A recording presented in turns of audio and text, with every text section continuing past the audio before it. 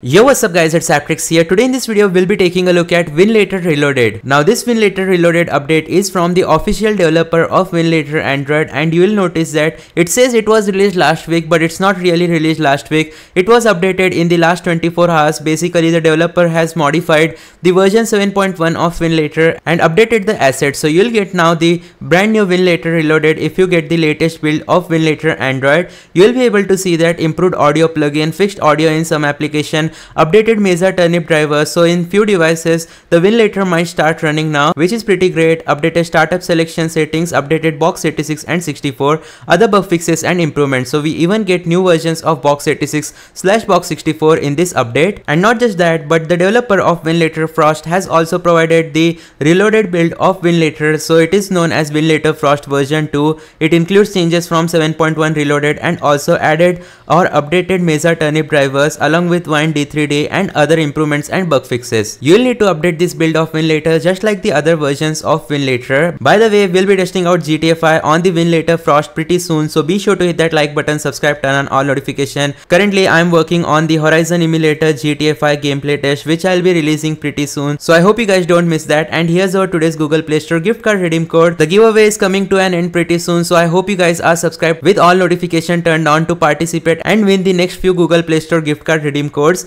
Anyways, now that our Winlator has been updated, let's check out the box 86 version and box 64. You will see that version 0.29 has been added, 0.2.9 my bad, and also box 86 version is 0.3.7. We'll be going with the performance preset as usual. And yeah, let's tap on the tick mark option. Afterwards we can create a brand new container, but let's just go ahead and go with the container that we created, and make sure to choose the latest box 86 preset and the box 64 preset. Afterwards in the startup selection settings, you will be able to see that a brand new option has been added, which is known as aggressive stop services on startup. So this is a new update feature which you can try out, but I won't recommend it. You can load essential services for stability. Anyways, ALSA audio has been updated. So yeah, that's about it. 4 GB RAM. Let's tap on the DXVK settings. We get the 2.3.1 DXVK, 1.10.3 and 0.96. We'll go with the default DXVK, and there isn't any change in frame rate or device memory. So let's tap on the OK option and let's update our container. Afterwards, let's just go ahead and run this container, and we'll be testing out GTA 5 as of. And what the heck man, the container just crashed. After updating, we'll need to create a brand new container or literally delete the old version of Winlator and add this brand new version.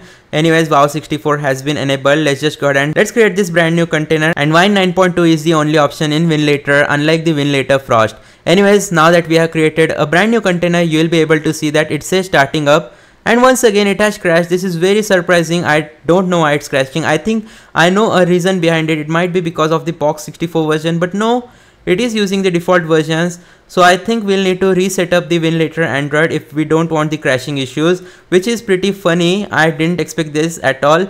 Anyways, let's try reopening the container too, and yeah, none of these container work. So I'll reset up Winlator on my Android device and I'll be back. Alright guys, I have reset up the Winlator, and now let's create a brand new container. Let's tap on the run button and see if it boots or not. And this time, as I'm seeing, there is no crashing. Oh, I spoke too soon. So unfortunately, in the Winlator 7.1 or Reloaded update, my device is not able to run this emulator. So unfortunately guys, let me know in the comment section down below if this Winlator Reloaded version works on your Android device better or not. I wanted to test out GTA 5, but nope, it's not working. So yeah, that's going to be the end of today's video. I'll see you guys next time. Goodbye.